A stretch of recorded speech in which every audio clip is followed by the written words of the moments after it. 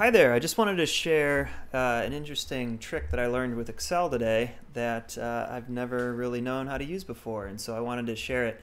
And it has to do with conditional formatting.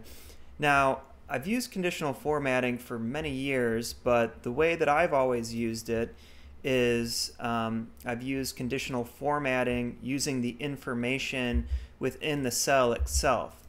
So for example, if you had a range of numbers such as this, you can apply conditional formatting to those cells, and that'll give you some sort of useful information about the values in those cells. But it's formatting the cells based on the information within the cell itself.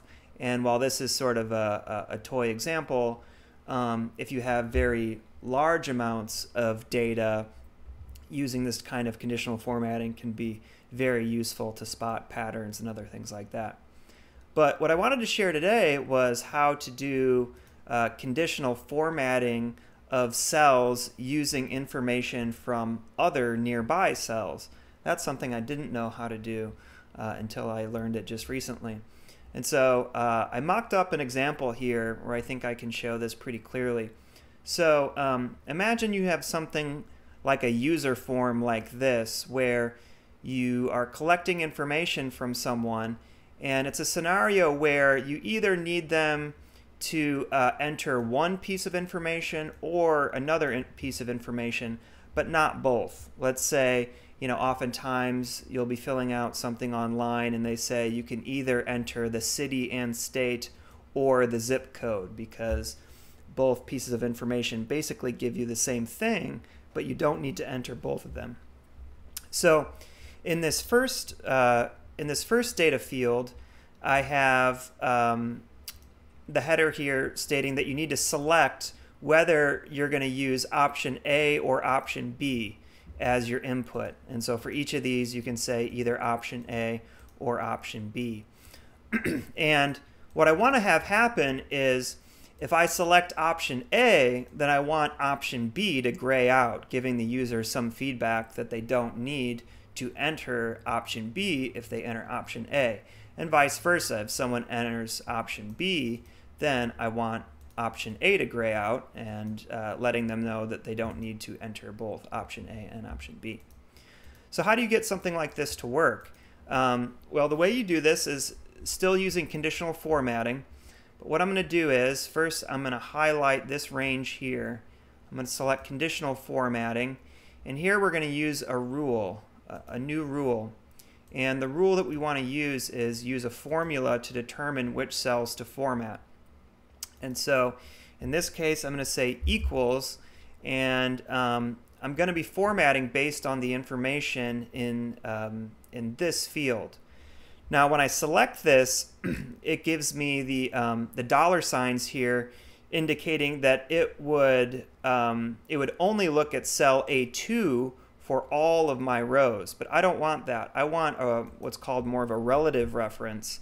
And so if I select F4, it'll get me to just A2 without the dollar signs. That means that every cell in column B will be looking at the cell in column A to its left.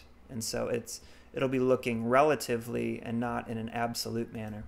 So I say equals A2 equals, so if it equals option B, then I want option A to gray out. And so let's say I just want to fill it with a gray color like this, and I'll say OK. And I'll say OK. Now you'll see nothing happened, and that's because I have option A selected in all of my rows. If I went ahead and selected option B, then you would see that option A is grayed out, letting my user know that they only need to input option B.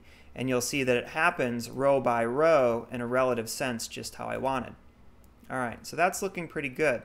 Now, let's do the same thing with our option B column. So I'll do the same thing. I'll highlight this, conditional formatting, new rule, use a formula. Now I'm going to say equals A2. I'm again going to take the dollar signs off to make it relative. Now I'm going to say if it equals option A, then I want this to gray out. So I'll format. We'll use the same color. OK. OK. So now you'll see that when someone selects option A, it grays out option B.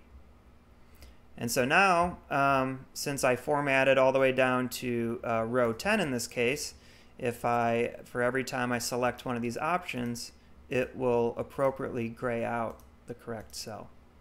So I thought this is kind of neat. I think I'll be using this for various real projects that I'm working on, but I hope you find it useful too.